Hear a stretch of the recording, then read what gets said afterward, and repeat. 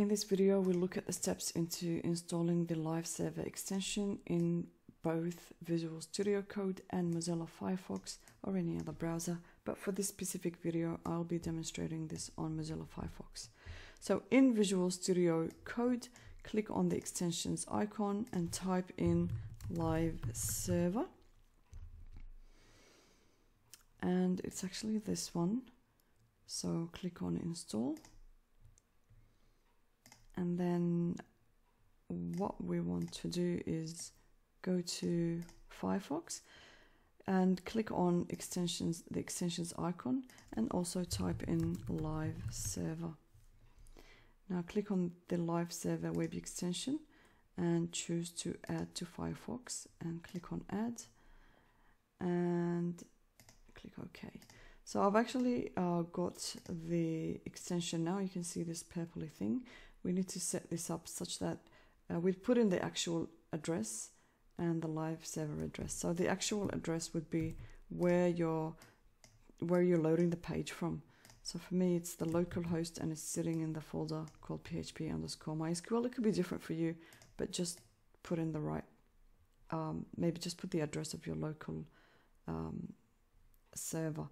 And then for the live server, it'll for me, it's pretty much the same as what they've got in there. So I'm going to type in exactly that.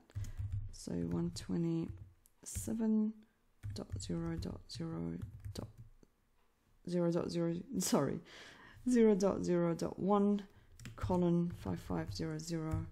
And then I'm going to click on the live reload as well. This is really useful. And click on apply.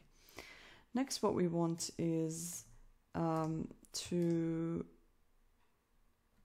go live from here. So from Visual Studio Code, click on the go live. And then what we want to do is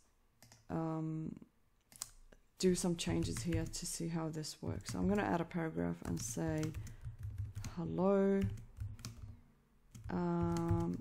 and click on save. First I'm going to just save it and then I'll try to type more hello again, and now I'm gonna save. As soon as I saved, I can see the changes instantly.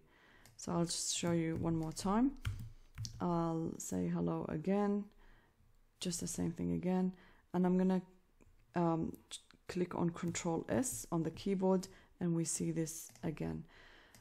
So if I go to the other PHP file as well, where we've said that the database has been connected successfully, I can add that 2 exclamation marks that we should see here as soon as I hit save. As soon as I hit save, we get the changes live instantly. So that's a nice feature, a nice extension to add that'll make your life a bit easier while you do this. So I hope this was helpful for you, and I'll see you in the next video.